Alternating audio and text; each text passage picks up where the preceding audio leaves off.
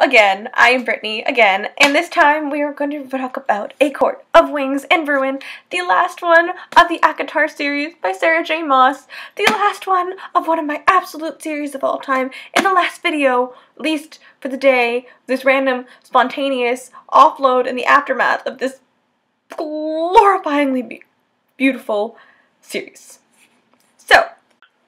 So when we leave off in A Court of Mist and Fury, which about 10 minutes ago I just had a whole meltdown about, Feyre has just fake broken her bond with Bryson, and they have to go separate ways, and she's basically going to completely unravel the Spring Court from the inside out by pretending to Tamlin that she's still in love with him and making everybody think that she was actually stolen instead of left, which was she made it very clear that she left. So I don't know how she managed to fool that many people with that. She's going to take down Ianthe, the super ridiculously power-hungry, ambitious bitch of a priestess, and try to find out what they're exactly doing with Hybern's forces and stuff. Tamlin sold them out to Hybern. And see if she can turn the court on itself. She can go back to the Night Court, and they can keep thing going with Precious Rayson, and she plays Tamlin like a fucking violin, you guys. It is glorious. He is super convinced that she is just so broken up about the whole recent thing, that she doesn't want him touching her or anything, and that she's still so upset that she can't move on, but that she's still the passive and demure, stupid little accessory to him as a wife that he needs for the court, and he keeps hiding things from her, but she's finding them out on her own. And then Lucian's he doesn't really believe it. He believes it to a little bit, and he's trying to be her friend again, which is he did a lot of bad things in the second one, and I loved him in the first, and then I was so mad at him, and now he's making up for a little bit. It is I can accept you again because I was sad. But he had his reasons, and they come out in here, and then he's you were always a better friend to me than I was to you, and it's just it's true, but you recognize it. And anyway, somehow she manages to convince them that while she is a threat, she isn't that much of a threat, but then they also turn to have been in her brain. You find out that when she's about to leave Tamlin, the whole court around him in tatters after turning his centuries against him, and then Alice is yeah, you go, I encouraged more to take you when I saw you were in such bad condition when he was keeping you here, and it's you go home. And she's and I knew that she knew where I meant my home was, which is the Night Court, and she's so supportive, and she's just such a great person. And then she was going to go to the Summer Court, so she was going to be safe from the Tamlin's, tattering court, and it was wonderful. And then the Hybern officials are yeah, man, we've been in your brain, we know you're playing people, and you're trying to get away, and then she murders them. Yes, Feyre. And then so she reluctantly takes him along rather than leaving him, and they catch up on their way, and they're chased by his brothers, and they're on the ice, and the ice is gonna crack, and they're gonna die, and then Cassian and Asriel show up, and they save them, and it's yes, she's going back to the Night Court. It was just beautiful. But then also, Feyre's holding her own. She's yes, this is the High Lady of the Night Court. This is what she is, and this is what happens to you when you mess with her. And it's wonderful to be able to see how she's grown and stuff like that. She'll come from the first one, and just she was crushed. She was crushed.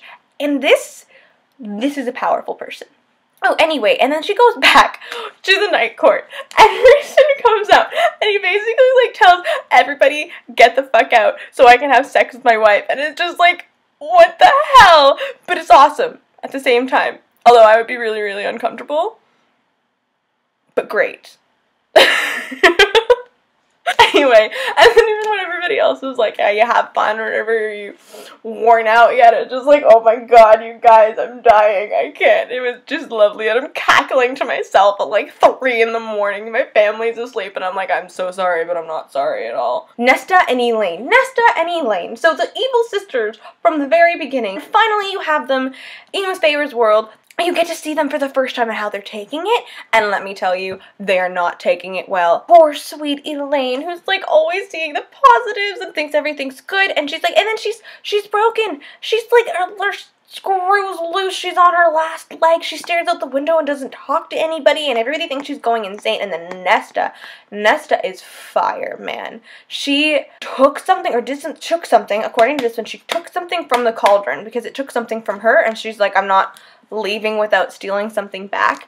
And whatever it was has made her ridiculously powerful, but that steely willed fire, like I said, that she's got within her stayed and then got magnified when she turned into a fae, and it's just I don't know. I hated Nesta in the beginning of the first one, and now I love her. And then, oh god, she's got something going on with Cassie, and honestly, there's no possible way she doesn't. He keeps telling her, like, come train with me or whatever, and she's like, no, I'm not going to, and they keep having this little, not explicitly flirty back and forth, but it's totally a flirty back and forth, and he wants her, but she also likes him, even though she won't admit it to itself. I love it. It's awesome. And then you have Elaine, and poor Lucian. Lucian's willing to do anything for Elaine after everything that's happened, especially, and also because they're mates, right? Like, that's what he's gonna do, but she wants nothing to do with him, and it's hard, obviously, for them in the whole situation, but it's cool to see, like, the different kind of mating bond, one that's not necessarily built on love from the very beginning, because Rhysand and Feyre, they loved each other before she found out that they were mated. But with Elaine, she has no idea who Lucian is, and he's like, well, I'm basically, like, devoted and obsessed with her, but he doesn't know who she is either. He's getting all this information from Feyre, and then Elaine won't even talk to him. So it's really cool to be able to see that second half of it. On top of that, Maas brings in a bunch of other characters in this one. I liked when Lucian came in. I liked Lucian. And I didn't mind Tamlin. I liked Tamlin in the beginning. I just didn't love him, but I liked him. I didn't necessarily ship him, but I liked him. And Alice I liked, but that was those were pretty much the only characters in addition to Feyre and Rhysand who were in the first one. So you don't really get to connect on that many levels with that many characters. And you're not going to connect with Amarantha because she's a bitch and everybody hates her. But in the second one, you get to meet Amren, and you get to meet Mor and Azriel and Cassian, and then you get to see Tarquin, you get to see the Summer Court and stuff like that, so it's a whole other element of it, and then in this one, they add even more. So you have Cressida, whatever, and you have Varian. Varian and Amren are just... when he shows up at the camp to kiss her, and then they just walk out of her just staring at it, and it's like... oh, I love them. But in this one, you get to not only re-see Tarquin, Cressida, or whatever, and Varian when they go back to the Summer Court and they help. And which is, okay, you know what? Tarquin, I actually really like you, but you could have forgiven the Blood Ruby when they came to help you. Does that not show you something? But instead he's all like, no, is that why you stole from me? Because you wanted to be friends with me? Because you agree with what I'm saying? And it's like, no, dude, you don't understand. And they actually kind of had to do it, because if they hadn't done it, then nobody would be fixing anything with Hybern in the first place, because the Cauldron is the problem, and it's the problem with the book, and whatever. He needs to learn to forgive a little bit, but, you get to see them again, you get to see them in a different element, but you also get to meet some of the other people from the courts and get to see the other courts in itself.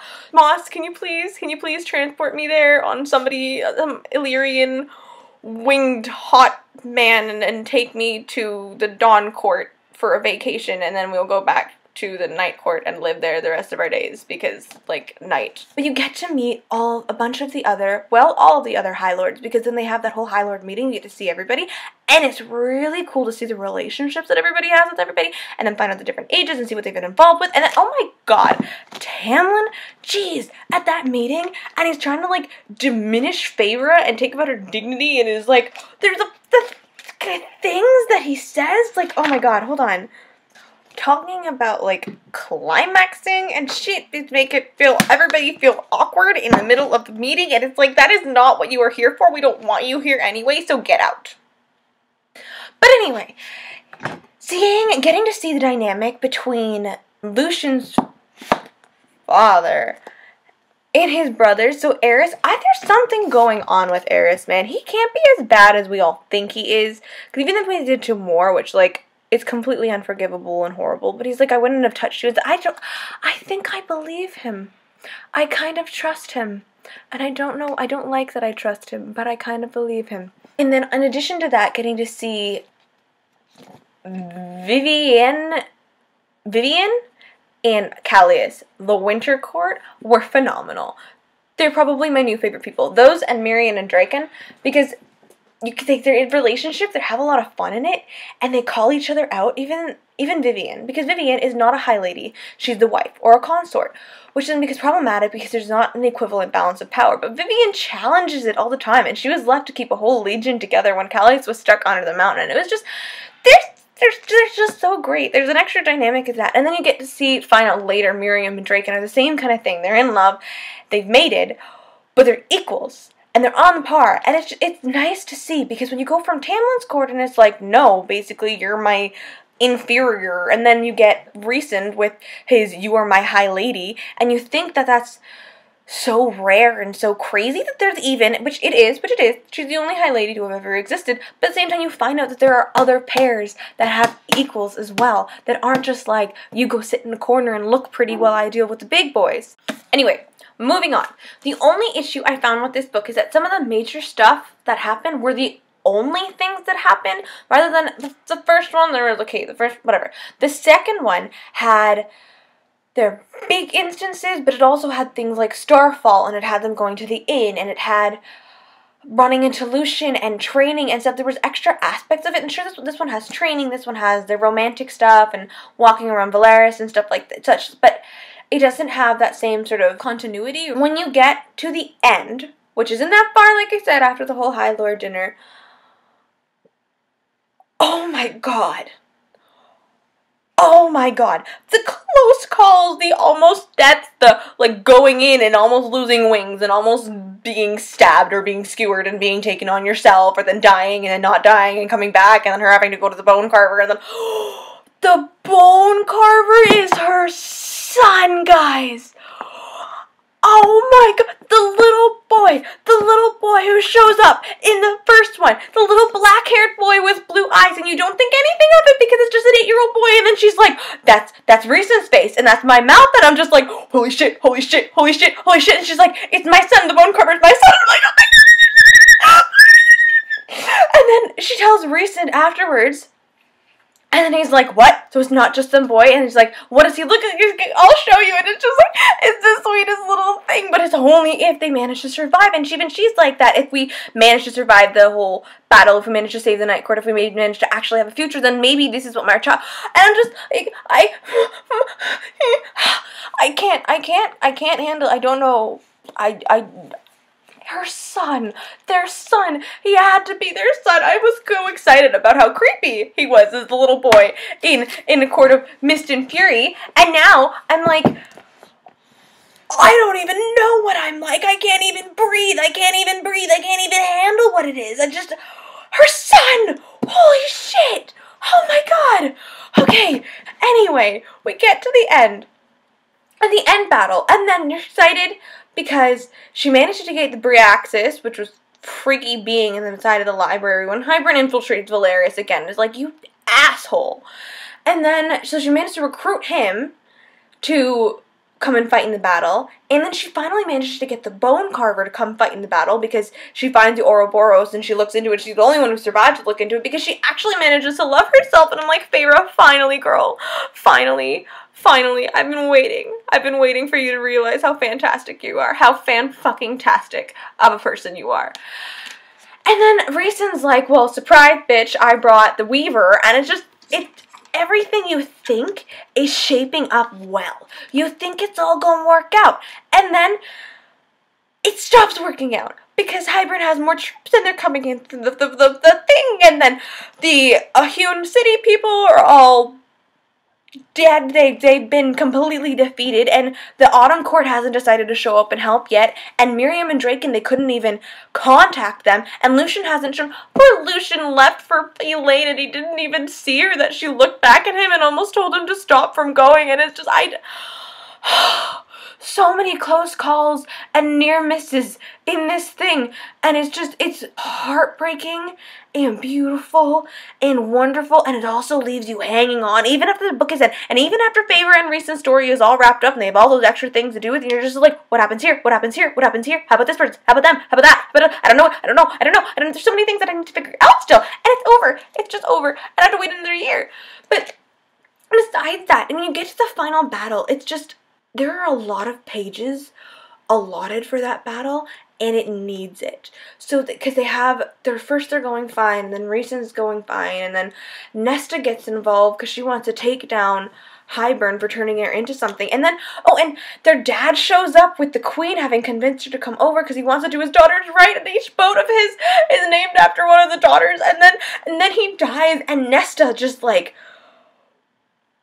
explodes and goes after Hybrid, but Cassian's there because Cassian then trying to save Nesta because Nesta can no longer like fire at whatever kind of power she's got in there, fire at him because she's too broken up about it. Her father was just literally murdered right in front of her eyes, and then Cassian gets wings cut up and injured, and then Hybrid's about to kill him, and Nesta can't even come around and actually like save him because she's still too distraught and broken. And then Elaine comes and stabs him, and then Nesta jumps on and like slices his head off, and Cassian's okay, but he's like, Cassie, my only regret would be that I didn't get enough to spend time with you. And it's just, oh, my heart.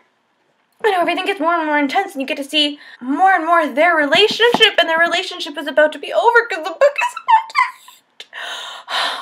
And then Miriam and Draken show up, having found out that there were issues. And I love Miriam and Draken. Honestly, all the extra good characters, they should have come in earlier, only because I would have liked to have read about them in the first one when I didn't have that many characters. The second one had its fair share. Throw them in. Why not? I would have loved to got to know Miriam and Draken and Vivian and Callias a little bit earlier. Thank you. Oh, and Helion. Helion, the summer court guy, who pretends to be a bad guy, but he really isn't a bad guy. It might be Lucian's father. Holy fucking shit, oh my god. And then, anyway, I can't think about the battle without getting off track. So then, the cauldron, Elaine and Nesta can't help with the cauldron, and Amren's like, okay, well, it might be able to be just you and I, which she figures out because Feyre got the Ouroboros, right? And then she brings them over to the cauldron, and she makes Feyre touch it, and it turns out that Amren betrayed her because it's not nullifying the cauldron, because Amren's not saying anything, and then Feyre's like, I'm gonna kill you, you bitch, you traitorous, horrible person.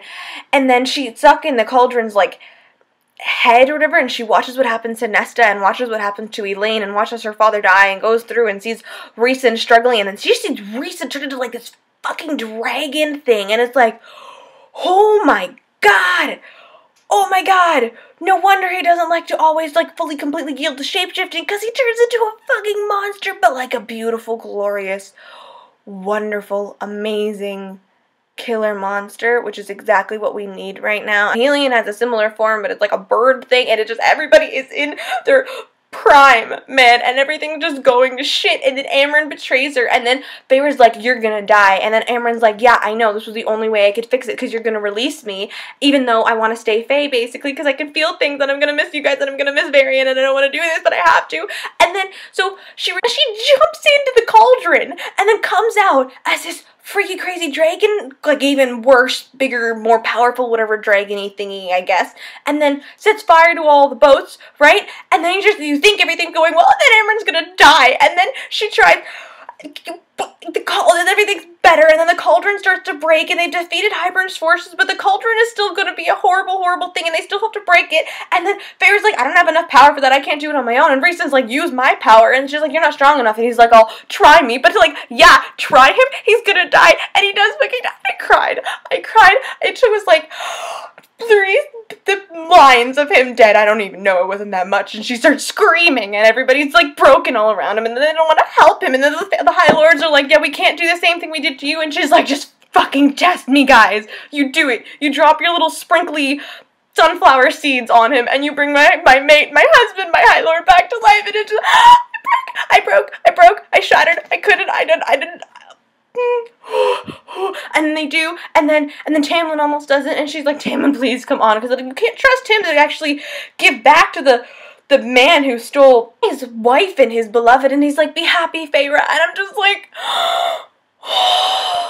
he did use him as spies, and he only got close to Hybrid to actually give an edge for the fairy people, but you don't know that, and it's not confirmed until the end, and he's like, yeah, just you go, be happy with your lord, your High Lord, and I'll bring him back to life, and I'm just like, yes, man, yes, I've been suffering, and now you're saving me. And then it gets back, and all the High Lords are always going to be angry because she's going to have all the powers, because Feyre has all the powers of every single one of them now. And then he's like, don't worry, my power's still in my own, which actually, it was a serious concern of mine, because I did not want the High Lord of the Night Court to be any less powerful, or any more powerful, but with other people's things, it's like, Rhysand needs to be the knight. He needs to be the knight. The knight triumphant, and to Feyre's stars eternal, that line killed me. And so he comes back, and he comes back with all of his own powers, and she's like, you bastard, horrible person. I hated him. I hated Rhys in that moment for putting me through that, and for putting Feyre through that, and putting all of them through that. And then, but then the battle ends, and Feyre and the night people go back, and Miriam and Draken are like, come visit, and Tamlin goes off on his own, and Lucien has this look about him, because Lucien's back, and Lucien's ready for business. Like, we have unfinished business, we need to sort this out, because they were best friends, and they sort of betrayed each other, and then father's dead, but Nesta and Elaine are like, not okay, but back in the game, and Castian and Nesta have this thing going on, and Amren, they bring Amren back too, right, because when Rhys goes back into the cauldron and then Amren comes out with him, I was like, yes, yes, yes, because I hated the fact that when she died, I was like, I get what you did, girl, I get it, but, like, don't do that to me. And then she was back, and she was back as a Fae, and now she can be with Varian. Guys, my life is, like, almost complete. And then they bury her father, and they go back to the Night Court, and then it switches to Rhys's perspective. There's only 2 chapters in the entire series with Rhys's perspective, and I really like the way they did that, because I don't like it when it switches people the same way. Like, it started pissing me off for the Throne of Glass series, because there's so many people to keep track of, and I don't mind keeping track of people, but I don't like it when you switch point of view, so you have so many stories that connect. I like to be one person, because you can feel like you're that one person, and I feel like I'm Feyre, but then occasionally you get this little glimpse into Rhys's mind at the end of the books, and you get to see how he's going through all of this and handling it, and his dynamic with the other guys, and them going in and having a drink, and him like, we cherish, and until then, until we have another issue, we like enjoy every heartbeat of it, or cherish it, and I was just, it all wraps together. And when Feyre's talking to him, when they're laying in bed one day, and she's like, I wish I could just have days to spend like this with you, and he's like, we will, and then you don't think that they will, because Rhys just fucking died. Sarah J. Maas, how could you do this to me? How could you do this to all of us? I suffered. I seriously suffered. I enjoyed it while I was suffering. I enjoyed the suffering, but I didn't enjoy you killing Rhys. But then you get to see the beginnings of their new life, and that's what I love about books, about the finales of books, because as much as you don't want the series to end, you certainly don't want to feel like your characters have no future, and this shows that they had a future. This set them up for a future. For him and Feyre, and she's flying around in lingerie because she's finally mastered using her wings. It's just, it was a beautiful ending to a beautiful series and a beautiful book, and this is what I can't get over. And that is why I needed to do these videos, because it's an offload. And I have been, by the way, in a funk, a reading slump, for 3 years when I've been trying to get through my TBR file that I mentioned back in the Court of Thorns and Roses video that I'm slightly ashamed of. This book, this series here, brought me back. This is what has brought me back into reading. I had the book series that started me way back in like elementary school when I was young little child. Got me into reading, and this is a series that has gotten me back into reading, and I will be so forever grateful. Thank you, Sarah J. Maas, even though you made me suffer, and you made me hurt, and you made me ache, and you made me swoon, and you made me sigh, and you made me all excited and giddy and screaming and rambling really quickly, because I know I'm talking really fast now. Thank you for writing this. Thank you, and I will be eternally, like the stars, eternally grateful. So, anyway, that has been the aftermath book talks of the A Court of Thorns and Roses series by Sarah J. Maas, the final one, A Court of Wings and Ruin. I hope you guys enjoyed it. I don't know if I'll be doing another one of these videos. This was an offload, but I hope you enjoyed it nonetheless, and I will see you next time if there is a next time. So, bye!